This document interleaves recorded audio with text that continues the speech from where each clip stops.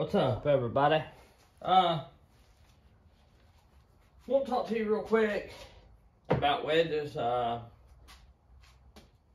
It's not something that I've ever really talked about, and it's not something that I just am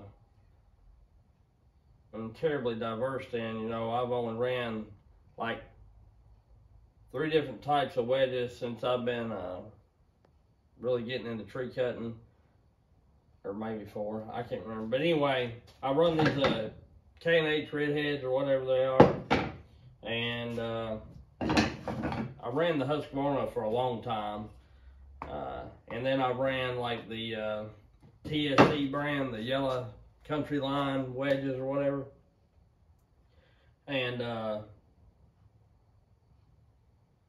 honestly, they're all decent wedges if you need to get a tree over. And I've used the big Metalite splitting wedges. They're pretty tall. I have used them before.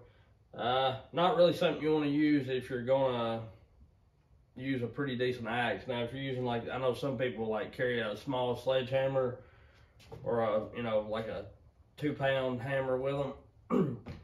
The metal ones would be all right, I guess, if that's what you want to do. But I found that the country line from TSC, they're fairly cheap, or they was. I haven't bought none in a long time. And as long as you're not having to double stack the wedge, they do fairly good. Because they're real hard plastic. So they don't stack very well. Which any wedge, like these K&H's, I've had them spit out on me before. Most recently, the last cutting video, when I cut that tree that the top was hung up in another top, I had more problems with wedge spitting out of that tree than I have narrow tree that I've cut, and had to wedge. I don't know what the deal was with it, but they spit out. Other than that, these K&H's, I've never really had them spit out. They're really good for stacking. And I had 3 different types of these K&H's. But I'll go over them in a minute. But the country line, they're all right if you're just single wedging. But they're close to being so hard that you got to watch, because they'll bust. Like I've busted a couple of those. So I quit running those, and then I went to the Husqvarna wedges, and you get them at TSC too, just because I was there and needing some wedges. And I don't have any, like, what I would say, like, big saw shops around here, like, carry everything that a timber cutter would need. So you just kind of get what you get. Like, typically whatever the dealer is, that's what kind of wedge they carry. Like, if you go to my steel dealer, they have steel wedges. If you go to my Husky dealer, they have Husky wedges, so on and so forth. So I just got these, and honestly, these are good wedges. They stack good. They're not terribly soft where they mushroom out really bad, but they do mushroom out some. But you're going to get that if you're going to use a soft wedge that you can stack. And the K&H are the same way. Typically, I'll buy like a 6, 8, and whatever these is, 10 or 12 inch. I'll get a couple of each, and depending on the size of timber or tree that I'm cutting, depends on what I carry with me. I'm not going to carry these 10 inch. I'll just measure them real quick. I didn't know when I ordered them, but I can't really remember. They're a foot, so these are 11, close to a foot. But okay, so these are 12 inches. So like I got the 12 and 10s and 8s or something like that. And then like in the Huskies, I got the 6, 8, and 10s. I get 3 different sizes typically. Just some wedges I have are like that long, for smaller trees. But you can get by with a longer wedge, sticking it in sideways, not going straight in to your face cut. Offset it. And then some I've cut the sides off of and broke and chipped and everything else. But these K&H's, they stack, probably are the best stacking wedge that there is. that I've used. I don't know, you know, out of the few that I've mentioned, but they're really, really soft. You can hit them a couple times and they're, you know, starting to mushroom out like that, which is not terrible unless you got something that's really hard to bang over, you know. But the reason for this video is I've got some new wedges, and these, I don't know what brand they are. I got them up there at the Bunion show. Of course, y'all seen the short about it. They seem fairly hard, maybe a little harder than these and the K&H's. So we'll see how they do. I don't know how they'll be at stacking, but these are 11 inches. They ain't quite a foot, but they do have a little more lift than what I've not taken off the ends of these big K&H's. Not enough to. You get like 1.25 inches lift. And I think these are like 1.5 inches. They are. So you get 1/4 inch more lift out of these green ones. Like I say, I don't know the brand. I bought them in a tent. I wished I would have asked, but it's a little too late for that. So it's a little shorter, but you get a little more lift. And then these right here, the 8-inch ones, I guess these are. Yeah, 8.5, 9, whatever. They're I think like 3/4 to 1 inch lift, about 1 inch. So they're fairly similar to the Husky and the other regular K&H. I did have these K&H wedges that are short. I think it's still close to factory edge. They're like 7 inches long or whatever, but they were what I call like quick lift, because they had like 1.5 inches of lift. Like I've ground some of that off and it's at 1.25 inches. So they had like 1 inch and 3/8, 1.5 inches lift, and that short of a distance. I kind of like that. But I'm gonna try these wedges and I'll let you know how, because they're cheap. Like this was $8, and that's not bad. I can't remember what the K&H's run, but I'm fairly certain they're more. This is like $7, and then of course I got some of these hard heads, and I think these were like $9 or $10. I think they was like $10. So I don't know how much they normally run, but I want to try these too. I got these because a lot of trees around here, well, I'm not going to say a lot, but several of the trees around here, they, you only need just a little bit to tip it over, you know. And they're pretty heavy. They're not like 90% of the trees I cut have a very, very big canopy. So, and they're, you know, heavy to move. They don't need much to tip them, but their weight's not all center mass with a slimmer canopy and lighter branches. You know, we've got some oak trees and red oaks around here, hickory trees, beech. You know, the canopy on them things may be dang near as wide as the tree is tall. And it takes a lot to move that, especially when the sap's up. So I got some of these so I can really, the first initial lifting, I can bang it up. And typically when I'm pulling a tree, like if I've got a cable on it or a chain or whatever, I still back it up with wedges. Wedges is very, very important. If you're going out and cutting trees and you don't have any wedges, check out some videos on how to wedge or whatever, or showing you how to use the wedge if you don't know nothing about it. And it'll save you from cutting your hinge off and the tree going over your shoulder or falling sideways. It really will, if you know how to do it. A lot of the time, the problem is people stick these wedges in, they give it like 2 or 3 taps, and they think, well, it's moved, it should be falling, you know. Well, sometimes I've had trees like this right here before they decide to break on off. Now, once you get it past center and you can actually see it, then you probably can go in there and tickle the face cut. Sometimes I do that. I probably wouldn't advise it if you're not very experienced, but you know, you can tickle the back cut or whatever and get it to fall on over.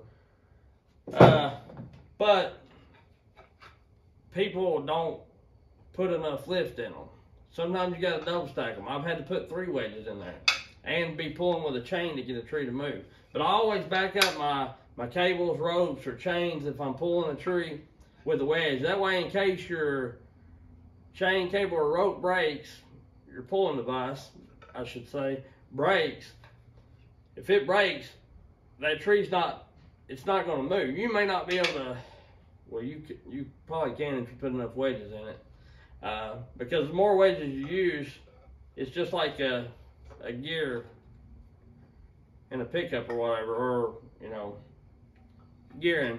You know, you use 1 wedge, it's going to be harder. You use 2 wedges, it's going to make it easier, because all the pressure isn't just on 1 wedge.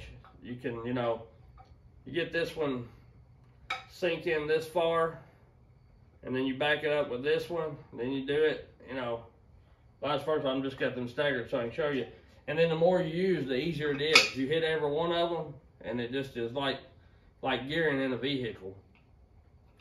So I always back it up. That way, if that thing breaks, that tree's not flopping back and potentially snapping your hinge off and going towards the house or the property line or wherever you're not wanting it to fall. Vehicles, whatever it may be. So if you're cabling a tree or pulling with a rope or even pushing or whatever, back it up with wedges. And I'm not going to just 100% guarantee it, but I just about guarantee it. If you leave your hinge the right way, you can have a tree pretty well, you know, with a very, very bad back lane and get it over. Now you want to go directly, if you're pulling a tree, you want to go directly against its lean if it's very bad. You know, I have pulled some with some side lean, but you got to be careful that you don't break your hinge. But I'm not going to get all into that, trying to explain it without showing you or whatever, or doing it, because it's going to confuse everybody. But anyway, what I'm getting at is wedges are important, and depending on the size of the timber that I'm cutting or the tree, it determines the size of wedge I pack. So if it's 30-inch or plus trees, every single one of them, I'm going to pack the 8 and 12-inch wedges. If it's smaller stuff, I'm going to pack to have handy. I'm going to pack. I carry all my wedges in my truck when I go cutting, just in case you never know. Unless I forget, like I did on a couple trees, and then I used some wood that I found and made one. But that's not ideal. But I carry all my wedges, and I'm just talking about what I carry in my pouch, you know. Sometimes if the tree is smaller than 30 inches, then I'll carry a little smaller wedge or whatever. So it gives me room. Another thing I want to talk about is, when I first started this YouTube channel, like my first or second video was about chainsaw bars. And a lot of these bars I've been running pretty steady for close to a year now, 9 months, and cutting about every day, if not every other day, and definitely every weekend for at least one of the days. Except when I went to Bunny Show, I didn't use any, but I've been cutting quite a bit. I've cut quite a few trees with them, and quite a few tops, you know. So I want to talk about that, and I want to show you a few things, which I've got. I've got some R bars, laser bars.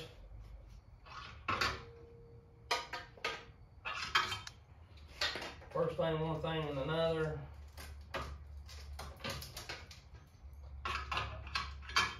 I've got the Forster bar. I've got the Husky bars, Husky light bars, Echo bars, and all kinds of stuff. Still light bars. I'm just going to tell you, for the most part, with the exception of that 32-inch laser bar, I'm not having trouble with any of the bars other than the Husqvarna.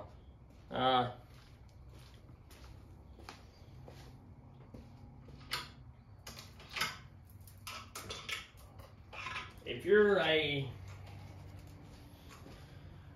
chainsaw builder or a hobbyist, or just can't afford a lot of different expensive bars and you need one then yes, I would most definitely buy one. If all, and if all I did was just, buck straight logs of firewood, they might not be too bad. For just a seasonal woodcutter or just the average person cutting a tree here and there out of the yard, maybe use your chainsaw once or twice a year, I'm not going to knock them for that, because everybody needs a bar they can afford. And I'm not saying they're a terrible bar. I'm saying if you are a person that is trying to make money with a saw, or you use your saw at least once a week or once every 2 weeks or something like that, if you get what I'm saying, you probably don't want to waste your money on these. And some people have told me, well, maybe you could get a different tip and change the tip out. Well, if you're going to do all that, then why not just go ahead and buy the bar and a good bar? Because one of these bars, the end split out. Of course, boar cutting's hard on stuff, and I do a lot of boar cutting, but that sprawled out on me. I think I ran this, well, I didn't even got the paint wore off of it. Probably didn't run even a tank of fuel when I was using this bar, and it jacked up on me. And then this bar right here, tree slid back on me when I was cutting, kind of got pinched, which I've had it on other bars. It wouldn't bound up very bad. Like, I pulled the saw out very easy, and it bent the bar. So I wouldn't recommend them if you're on a chainsaw quite a bit. And I like Cold Former stuff. Now, their chain, I love it.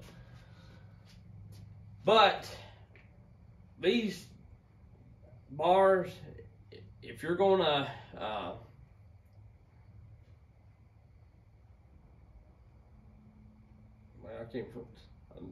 the bars I have here, they're plenty good enough for anybody.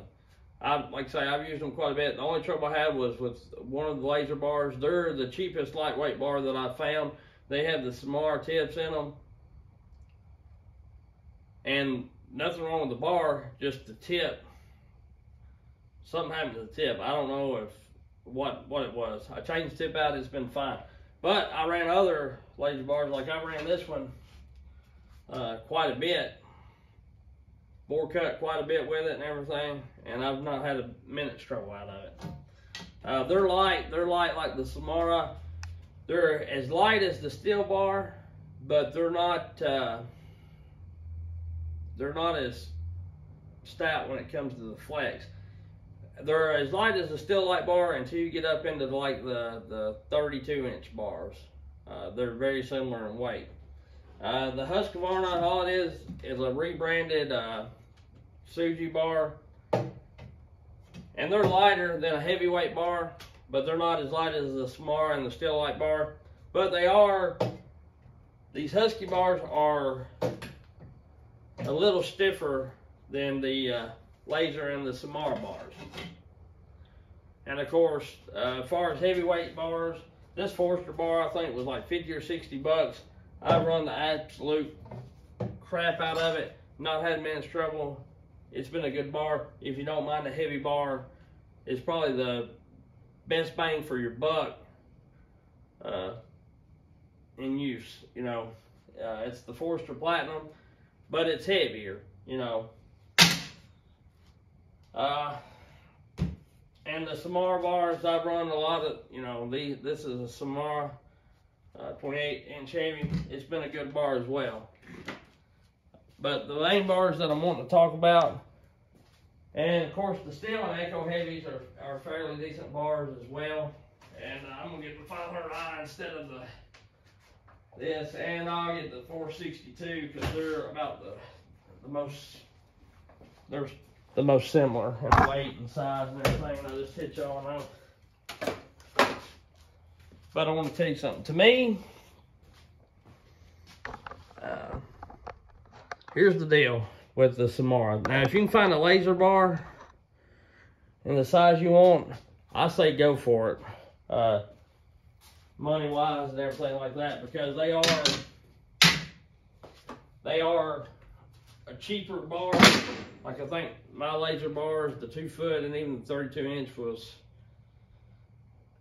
I think the 24 was like 80 bucks and maybe the 32 was 100 or 110. I can't remember exactly. Not very bad priced at all.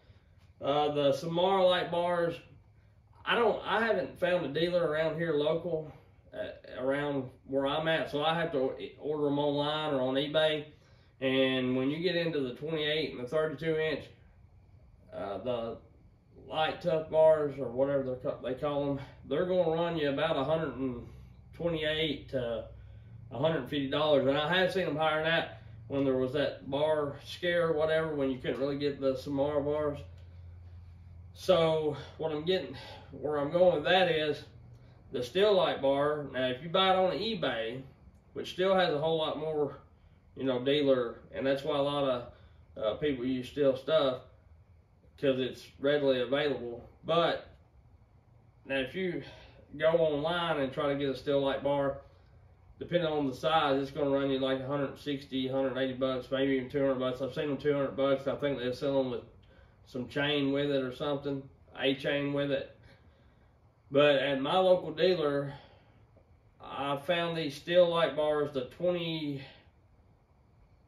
140 and the 25 inch is 130, I'm wanting to say, or it may be 140 or 150, round about there. No more than $150 for 28 inch and under. I know that for sure.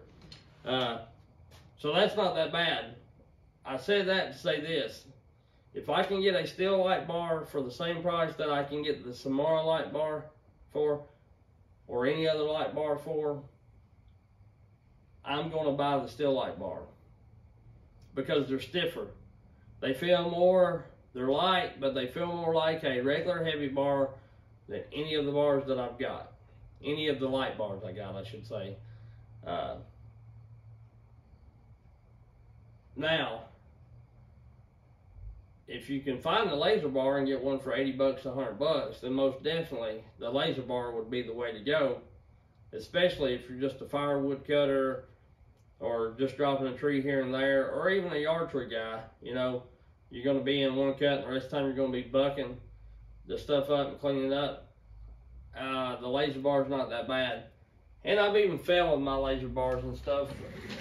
It ain't like I go out and fall, thousands of trees or nothing. I'm just saying, like 5 or more trees, I have done that. And the still light bars just are a lot better when it comes to that. Because you can set it up here, and there is hardly no flex. I mean, that thing is fairly stiff. It's not going to walk on you much in the cut, or let the wood grain or tightness depict how it goes, in the curve. Now these, on the other hand,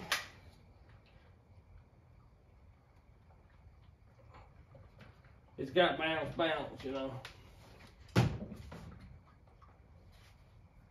And that's the laser, which the laser and the Samara are really, really similar.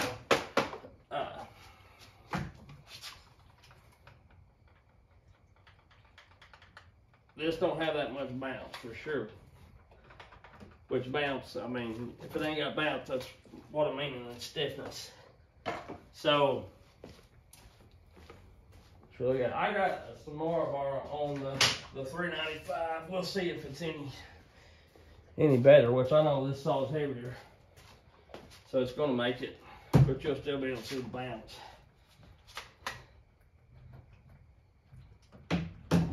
Yeah. And that's a 28 inch bar. So the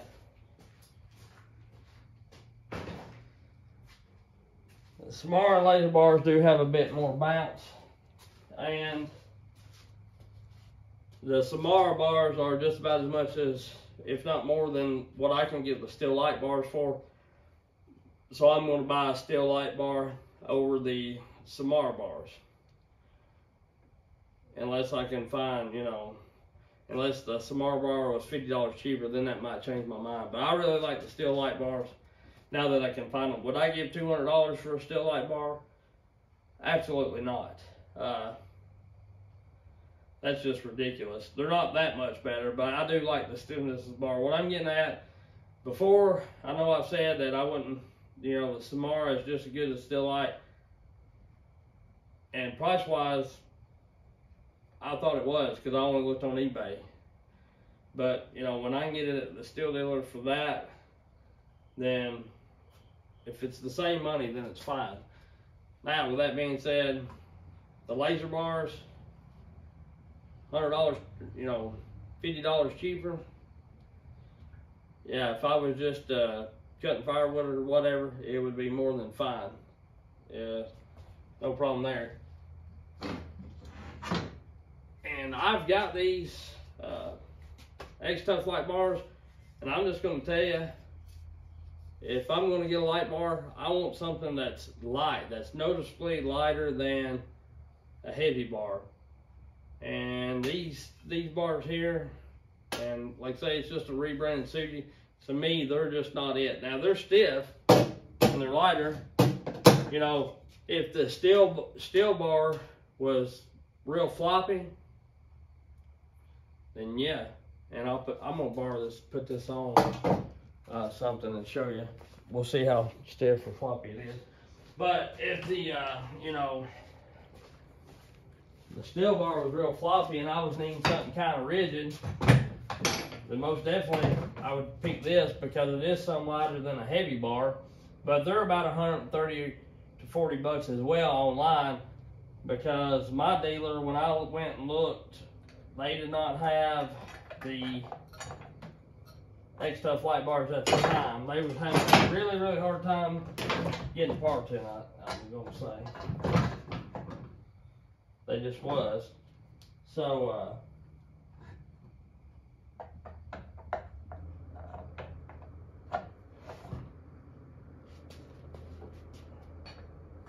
and not that there's anything wrong with these Huskies or Sujis or whatever. If you have one, I'm not knocking them. I'm just saying, for 140 bucks or 50 bucks or whatever it is that I get for these, 120. They was in that price range. The Samara steel and the Suji and Husky, I have found, and not every place is going to be priced the same, but I have found them all for around the same money, is what I'm getting at. So that's the deal with that. And honestly, which I'm not, and steel mount you might can find a little more, but honestly, the laser and the Husky mount, all I ever found was and I think the 32 is even a steel mount, but the most, for the money that I give for them, you know, the $80 to $100, whatever it was, I found them on eBay. Now, some dealers have them, you know, like I think the Duke or whatever, Duke Saws, whatever, had them, but he had them for a little more, if I'm not mistaken. But I'm talking about the money like what I give for them, I only found a 24 and 32 in them, which is all right, but my favorite bar is a 28. So this is, I think, a 32. And it's got a little flex to it, which, like I say, it's a 36-inch bar. It's going to have a little more than the 2-footers does and whatnot, and the 28. But if I had a 2-footer or 28 in it, then it would be a little stiffer than what that is. But I give some, when I sold saws, give some away and all that kind of thing, so I don't have them anymore. I give them away not because they're a bad bar, just because I don't run them. I mean, I've had that bar, what did I do with that saw? I've had that bar for a long while, about as, well, you can probably go back on the videos and look and see. I think when I got the 592, and that's how much I ran them. And you can look on these steel bars I've got on these steels, and some of them, they already got the paint starting to come off. I run them a lot.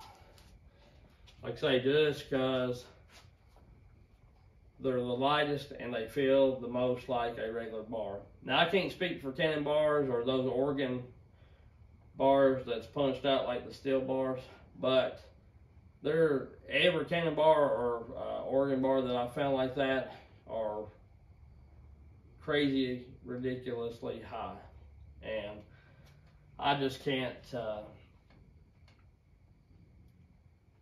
I'm just not going to give that kind of money for it. Now, if I could find one price range of these, then it'd be all right.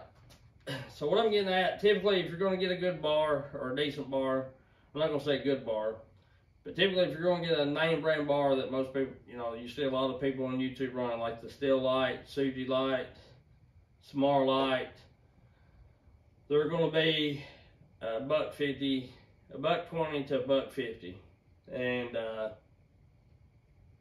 my suggestion to you, if you're not wanting a light bar, and you're not, you're just an average, go out and cut a load of wood here and there, or just, if you're not using your saw every day and you're wanting cheaper stuff, or if you are using your saw every day and you're wanting cheaper bars than that, if you don't mind a heavy bar, I would suggest go out and get that Forster Platinum bar, because at the time when I bought mine, I think it was like 50 to 60 bucks maybe.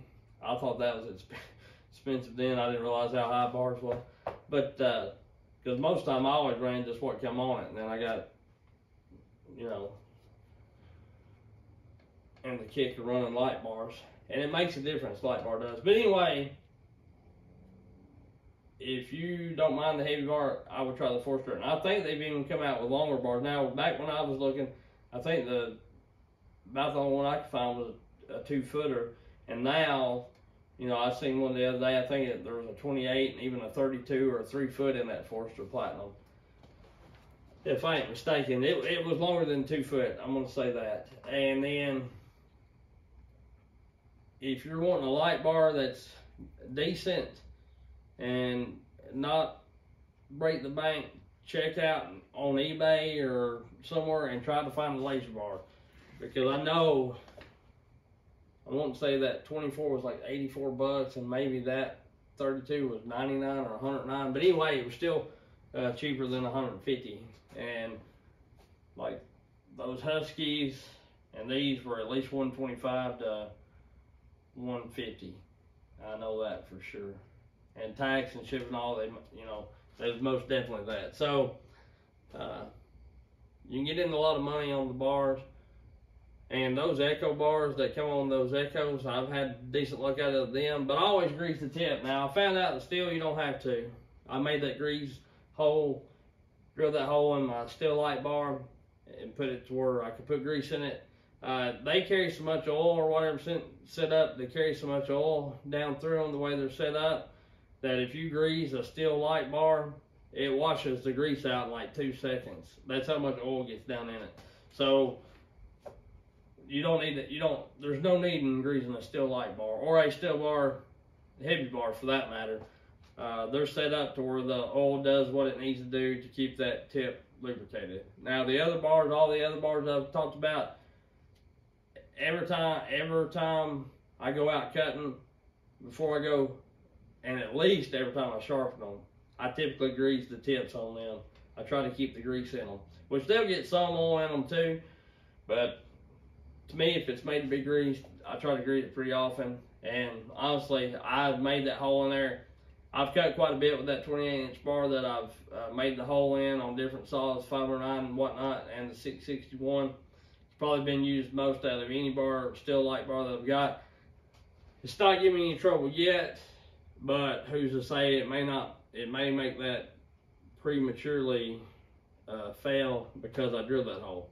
Will it? Will it not? I have no idea. But there's no need in doing that. So, because when I do stuff, y'all can do it, but do it at your own risk. Because a lot of times when I'm showing you something, I have a thought in my head of why it would be better. And to me, it's a pretty logical thought. Pretty valid point and thought at the time. And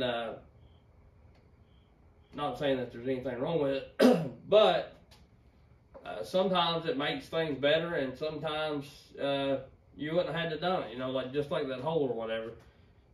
Probably wouldn't have had to do it. You can do it, but you don't have to. I will tell you, I do drill out all my oiler holes in every bar, the steel lights and everything. Every bar that I've run on a saw has had this oiler hole drilled out by a, I don't know what size bit it is to even tell you. I don't think there's a size on that yet.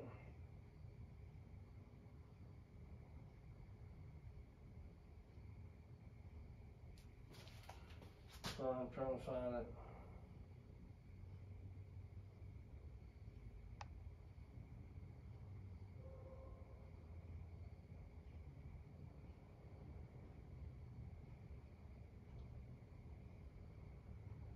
I don't say. It's got right on it, but I don't say what size it is.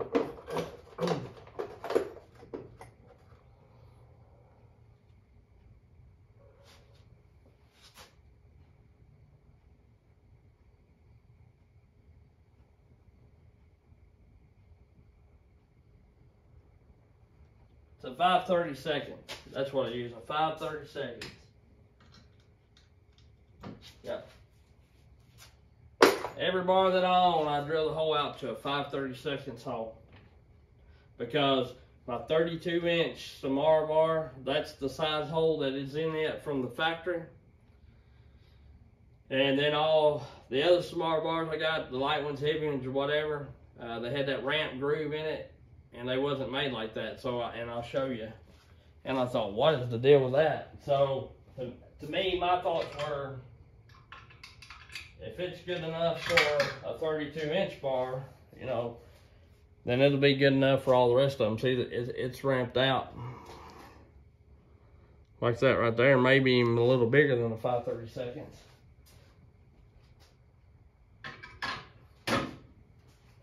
But then you get into these.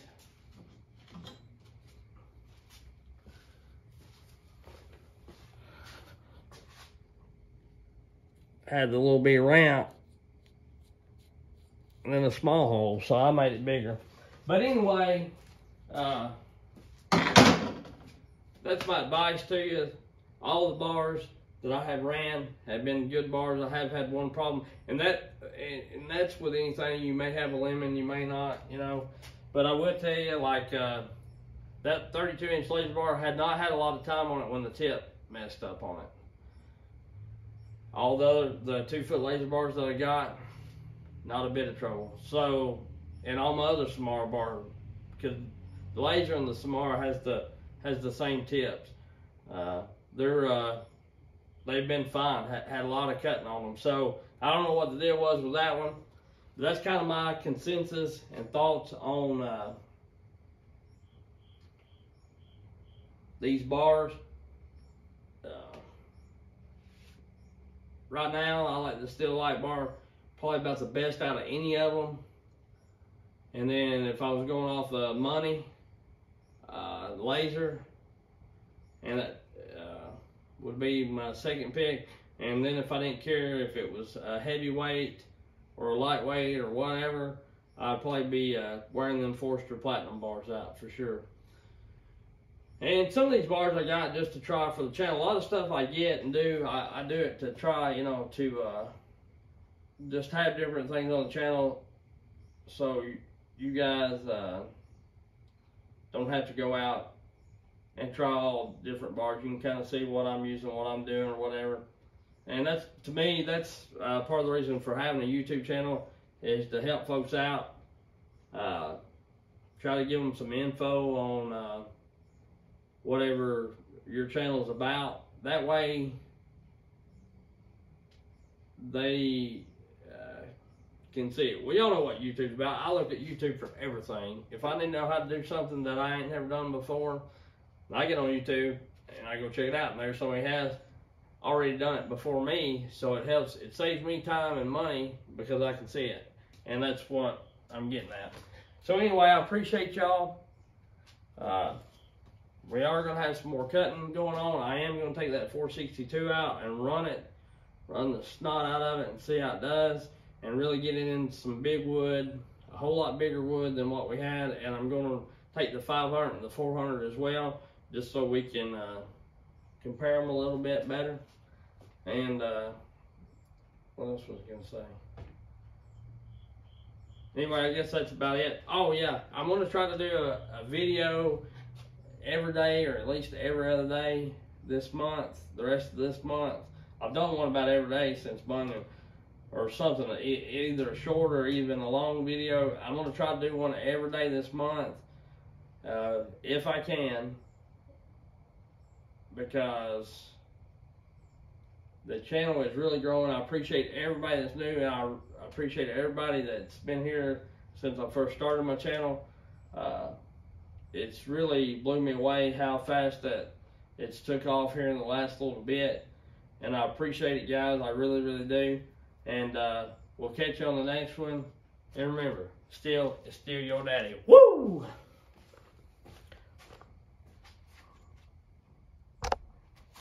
Be a long video, golly.